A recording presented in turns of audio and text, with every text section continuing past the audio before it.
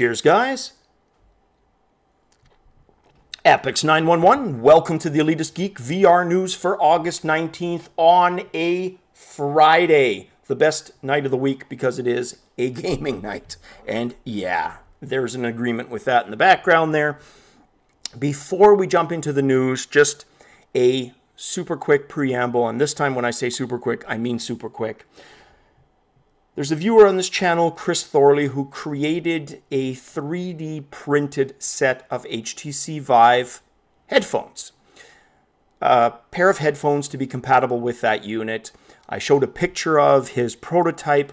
Well, in the mail today, and I'll just do a quick show of this and then a video on it, is the product that he sent me. There's one on each side. You contrast that with the Rift and it looks freaking cool. More on how it sounds later. So let's jump into the news, guys. We have a lot to talk about, like pretty much every day this week. It's been just a great week for VR news. We're going to start with a little comparison. And a few days ago, I reported on basically the HTC-sided love-in between them and Oculus.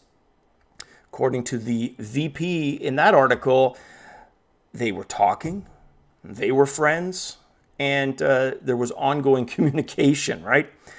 Contrast that to today's news piece, which has to do with some words from Nate Mitchell. And Nate Mitchell is a VP of product technology for Oculus.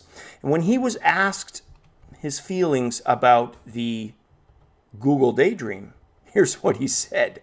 He goes, it amounts to essentially a footnote, right? And he said that they would face tremendous challenge bringing this thing to market. Now, those words ring like the words of a competitor, and it's a little bit of a contrast to, like I said, the HTC-sided love-in, right? Some of that's perfectly normal. But what really stuck out to me in that article was the last piece. And the last piece said, basically, that Samsung would potentially be helping Google by creating a phone for them. So basically, their phone for the other company. Now let's look at this from Samsung's point of view, right?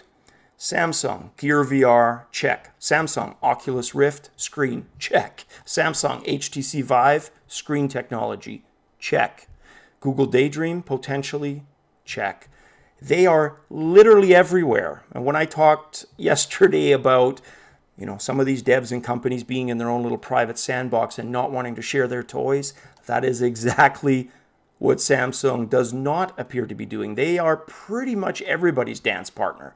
So if you look at this from just like a fiscal business point of view, they are easily in the best position. So kind of neat that that was mentioned in there, because you got to think whether it's a love-in, whether it's strained, the lowest common denominator for all of them appears to be, yep, Samsung. Not bad position, Samsung. Well played. The next news piece deals with a Mexican startup called Powerclaw. It's also the name of their product. Now, this thing it's a haptic feedback glove, which is literally designed to allow you, the user, to feel the sensations of heat, cold, and even electricity. Yes, this thing will actually shock you if you want it to. Now, there is a way through the SDK, which they will make available ahead of their expected February launch, which is when they're going to start shipping these things. Via that SDK, as a developer, you will be able to shock people. Now, I'm assuming it's going to be very, very, light shock, obviously, because you don't want to be shocking people with heart conditions and pacemakers and all that other kind of stuff. So I'm sure they've thought of that. I really hope they have. As we know more, we will report on that. But these gloves do not look that bad. They do not look that bulky. Description linked to that, to a picture of that actually below. These things look comfortable and not at all Power Glove bulky, right?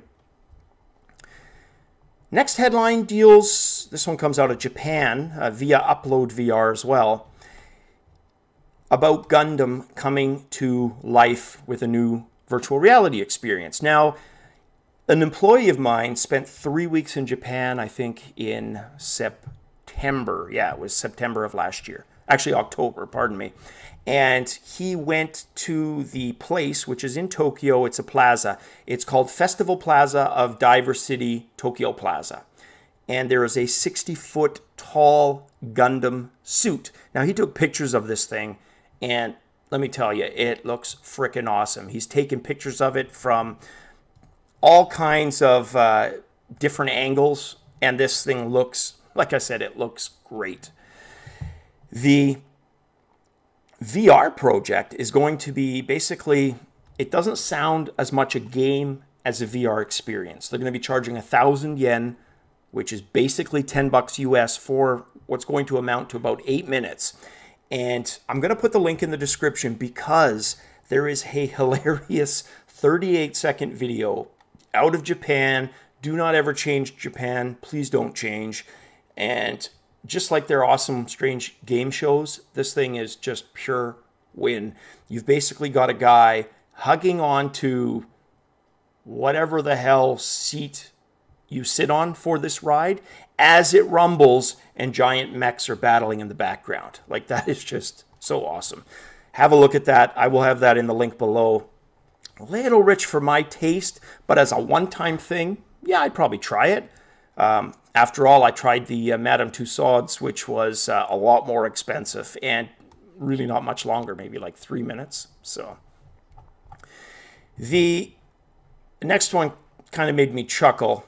It deals with the Gear VR, and a third-party company has created a battery. And if you've ever seen the kind of the beer drink hats, right, where you've got a can of beer, shotgun format with tubes to your mouth so you can drink, right? Kind of those frat hats. That's what this thing looks like. It's literally a cylindrical battery, and this thing is rated 3350. It's going to retail for about 30 bucks US, but the devs claim, and per usual, the link will be in the description below, the devs claim 4 additional hours of charge. And that's actually not bad. If you compare to last generation Samsung phones, and I believe the generation before that, I think the 5 Note was compatible, or Galaxy, but I could be wrong. Either way, a common complaint on these were the quick charge drains using Gear VR. Like people saying 90 minutes, 2 hours, just super quick. Something they have remedied with, apparently with the S7 phones. And I can verify that, although I haven't timed it. I probably should have, but it seemed to me like it was 5-6 hours of charge, right? So anyways, with this battery, you get an additional 4, but it literally looks like the beer frat hat, which is kind of hilarious. And they mentioned that in the article. You got to take a look at the picture. Kind of funny. The next story concerns iRacing, which is a game that I paid a lot of attention to when it launched on the Rift. It was also a game that when I didn't have my Rift yet, I couldn't play via Revive Injector with my Vive because to this day, it's not compatible with it.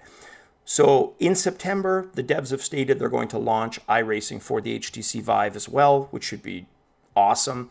It's not a bad game at all. So you think about it, the racing genre has probably fared the best VR-wise, right? We've got the, which game was that? Not the Derby, Dirt Rally, right? We've got Project Cars, we have iRacing, not bad.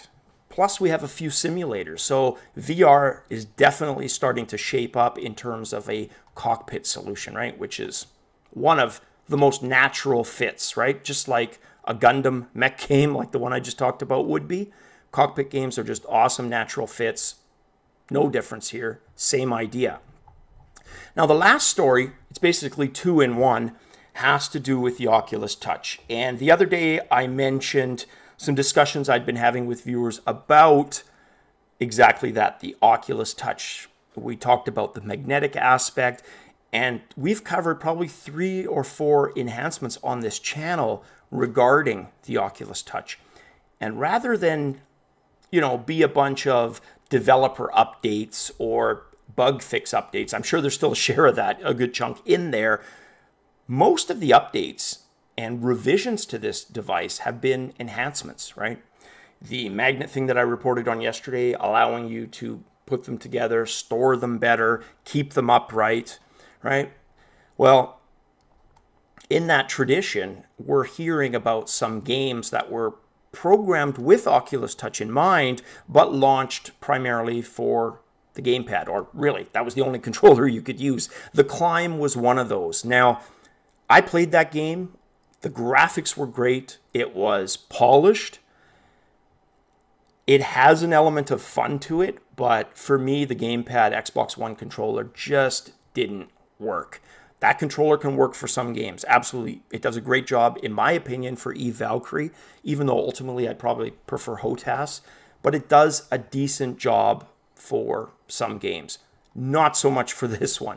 The Oculus Touch, apparently, so intuitive, which would make sense. It's very much based on gestures, right? Making gestures. And part of the thing with the Climb, if you're having to do that, you're actually lifting your arms, right? To reach out, to grab footholds, handholds. The author of the article stated exactly that not only did it enhance the immersion because your arms were more tired than via a gamepad, it just added so much to the overall experience, being able to use the Oculus Touch. So that was one kind of positive article today. And then quickly doubled up with a second positive Oculus Touch article, which had to do with another game called Crossout, I believe it is. What's the Climb? Yes. Now, in this game, and I'm going to double check, I could be off on the game, but basically they mention that Oculus Touch is just super, super intuitive. And I'm actually going to just take a quick look because I want to make sure before I leave that. And sorry, yes, it is called Crossout, and it's a driving game. Same idea, and hey, another cockpit style game, right? Coming down the pipe. More details on that game. I know I'm a little sketchy on that, but the point of that is basically the Oculus Touch, how superior the controller is for that game, right? So I think it's going to do fantastic if it lives up to all of this. And I'm beginning to think, you know what? Yes, 9 wasted months, right? Wasted in the sense of getting market traction, but not wasted, obviously, in terms of development. If we take them to word that devs have been programming for this thing and in parallel have been creating Oculus Touch support, then I can see games that would really benefit from the immersion of an Oculus Touch controller, right? Like the Climb, are going to help move a lot of these units. Now, it remains to be seen how is it going to fare, right, compared to the HTC Vive, which from day one was bundled. The advantage of that, every game that could support it or should probably does, right? But at the same time, the negative there is they didn't have the ability to keep adding features, right? We're probably going to have to wait for the second revision of the HTC Vive to see Vive enhancements. Of course, other than what can be done driver-wise, right? Via software. So anyways, guys, there you have the news for Friday. I will be back with a video on the headset. Can't wait to try those out some more. Share that with you guys. As always, cheers, and we will see you on the flip side.